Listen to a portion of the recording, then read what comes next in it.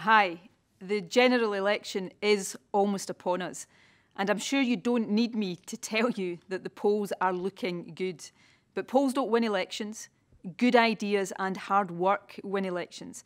We mustn't take anything for granted, which is why I'm asking everyone who wants an end to the needless pain of austerity cuts and a chance to invest in public services and our economy to get out and support the SNP. We've come this far. Let's finish the campaign on a high.